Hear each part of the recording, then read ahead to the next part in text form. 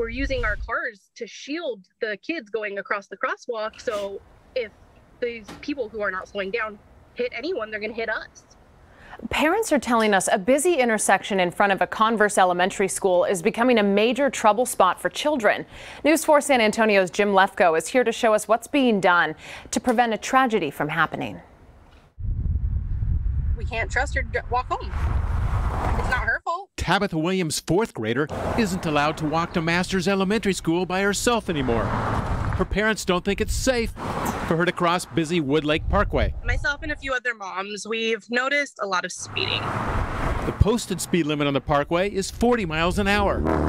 It drops to 25 in the school zone. They're going at least 50. We use this radar gun to track traffic here around the noon hour. Of 100 cars we tested, less than 10% were actually speeding. 44, 37 miles an hour. There's a 34. Still, everyone we talk to agrees that change is needed to keep children safe, including a community board member. We're also trying to push through Commissioner's Court for a four-way stop here at least. Right now it's a two-way. Eventually also we want a traffic signal here because it really is warranted in this area. Judson ISD has assigned a police officer in the mornings and tells us in a statement it's to ensure the safety of our students.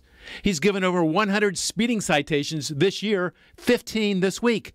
In the afternoons, there's a staff member available to walk the students across the street safely.